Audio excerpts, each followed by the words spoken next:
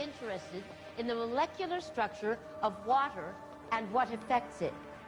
Now, water is the most receptive of the 4 elements. Mr. Emoto thought perhaps it would respond to non-physical events. So he set up a series of studies, applied mental stimuli, and photographed it with a dark field microscope.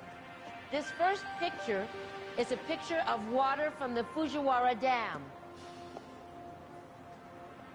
And this picture is the same water after receiving a blessing from a Zen Buddhist monk.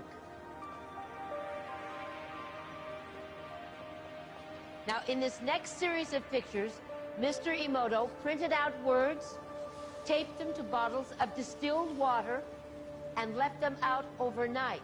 This first photograph is a picture of the pure distilled water, just the essence of itself.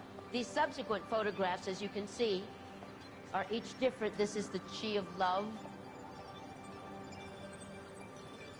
And we move along here to thank you.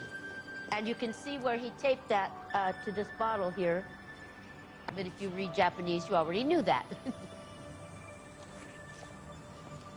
Now, Mr. Emoto speaks of the thought or intent being the driving force in all of this.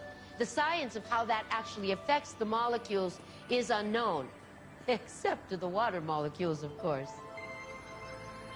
And it's really fascinating when you keep in mind that 90% of our bodies are water.